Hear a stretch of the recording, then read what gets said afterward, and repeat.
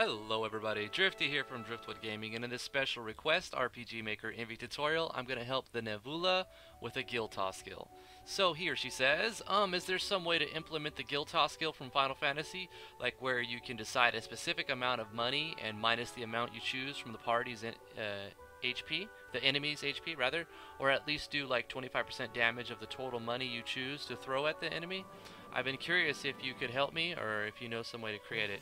So the Nebula, let me show you how to do it. It's pretty simple. I tried to make it so that it would do a damage pop-up, but after failing a lot of JavaScript stuff, all kinds of different stuff, I figured, well, you're going to input a number, so the player's going to know how much damage it's doing. So we're going to go to our skills first, and we're going to put in a name, icon, description, call it coin toss, guild toss, whatever you like. You can make it whatever skill type you like or whatever other costs you'd like it to have. I would recommend going with the Cajun battle screen, and you can do a scope all enemies or one enemy, it's up to you. Make it the type of certain hit, but don't give it any animation, because the way we're doing it with a common event, it'll show the animation and then it'll ask you how much coins you want to throw, and it doesn't look right if you put the animation here. So go none for here, but we'll create an animation for it. And what I've done to make an animation for coin toss is I've taken the Pierce Special one animation, I've copied it, and then I went to a free space and I pasted it down here, called it coin toss, changed all the, I got rid of some of the sound effects and flashes, and I changed the remaining ones from slash to coin. So I kept the win one and then I changed these to coin so we get that coin toss sound. So that's pretty much it for this. We're going to make a common event, but before you're able to call the common event, we'll have to make it. So let's go to our common events, create a new common event, call it guild toss. We're going to control a variable, so we're going to do a right click, insert new control variable on page 1, click on the 3 dots and call it guild count. You can make another one called guild toss number because we're going to need that, but select guild count for this one. We're going to set it to the game data of gold. So we'll click right here and select gold. And then we're going to do a conditional statement that says if that gold count is greater than 0. So we'll do a conditional branch with an else branch, and we'll select that variable, guild count greater than 0. Inside of that, we're going to show text saying you currently have, and do a /v, and in brackets we're going to put this number right here. So whatever variable you use for your gold count, you're going to put that number in these brackets.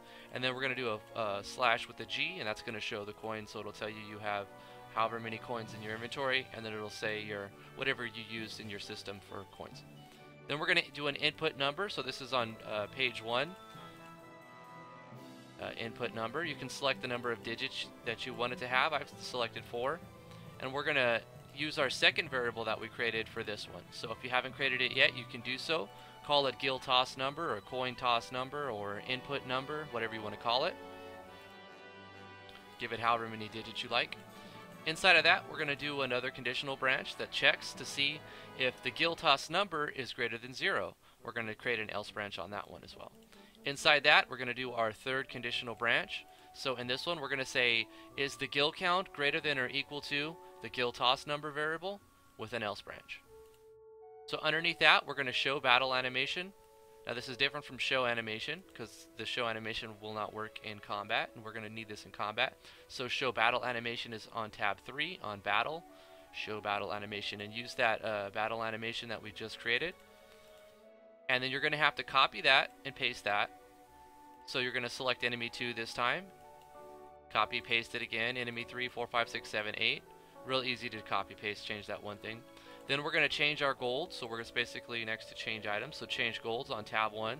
And instead of selecting a set number, we're going to use a variable, so not a constant, but we're going to use guild toss number for this. So we're going to decrease it by our guild toss number.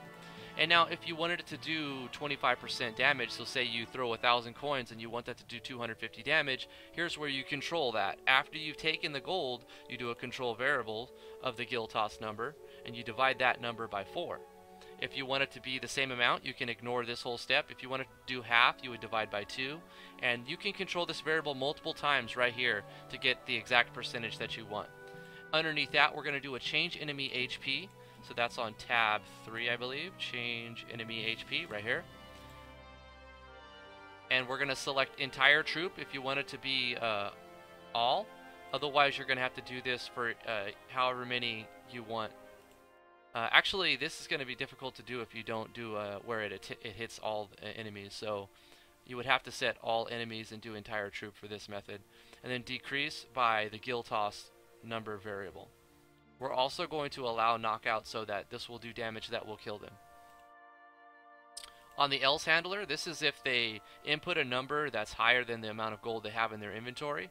Then you basically copy all of this and paste it, but instead of gil toss number, we're going to change this gold by the gil count. So we're going to subtract the amount of gold that they currently have. So if they have 5,000 and they said 6,000, well, we're not going to be able to subtract 6,000.